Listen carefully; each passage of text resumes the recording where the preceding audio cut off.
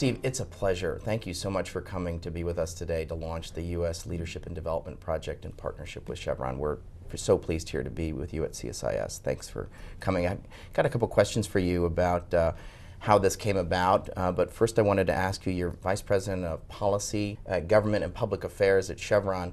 You didn't come up through the ranks as a policy, government and public affairs professional. You're an engineer by training. Could you tell us a little bit how you ended up as...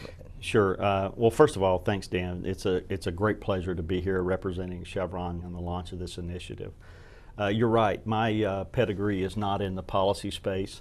My experience is largely on the managing the line operations in many places across our upstream business. Lived for a number of years in Southeast Asia. So my experience with development came from necessity and tactical on-the-ground issues that we deal with in the communities that surround and are integral parts of our operations in the places I've lived and worked. So my experience in this space is more practical than theoretical. Well, I think that's particularly relevant to the conversation that we're going to be having today as part of the launch of the new U.S. Leadership and Development Project.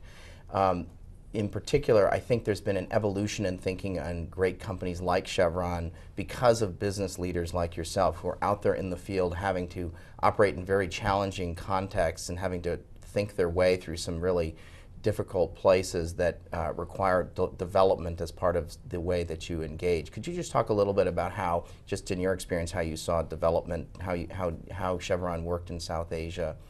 I'd be happy to, and you're exactly right. We live and work in a variety of places around the world, and many of them have large challenges in the most basic of human services: education, access to health care, ongoing economic development, and the ability to sustain their livelihoods. So we've, over time, learned to partner with and engage with the communities in dialogues to begin to address those. There's a very definite link between stable and secure communities and good business results, and we've seen that time and again throughout our operations. Over time, we have also learned that the most effective way of engaging in development is through smart partnerships.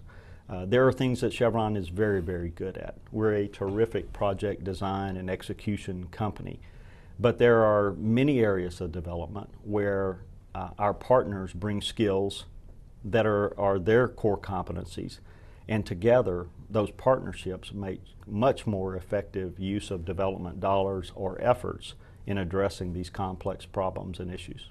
I think that leads to the question of how Chevron decided to support the U.S. Leadership and Development Project. Tell us a little bit about that.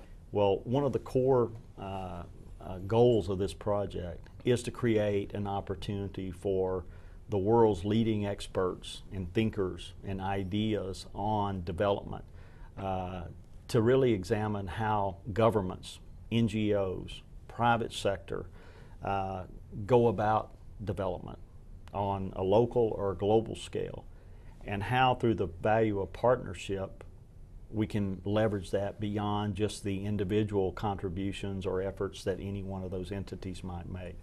So we're very excited to help launch this initiative today. It is very, very aligned with Chevron's approach to development.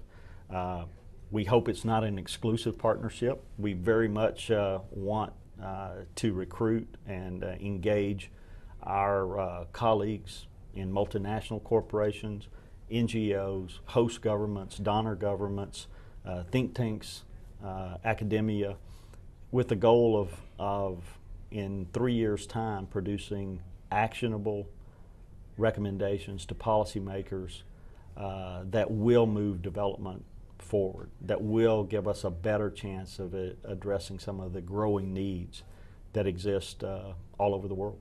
Steve, this is tremendously exciting. We're so pleased to be launching this with you. Thanks so much for being with us today. Well, thanks, Dan. It's a tremendous honor to represent Chevron's 62,000 employees worldwide. We are very, very excited about the potential that this initiative offers. Thanks so much. Thank you. Yep.